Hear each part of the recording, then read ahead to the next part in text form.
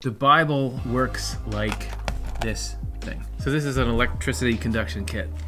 A few of these. And this guy in here, plus, minus. Okay, so there's electricity, there's energy in here.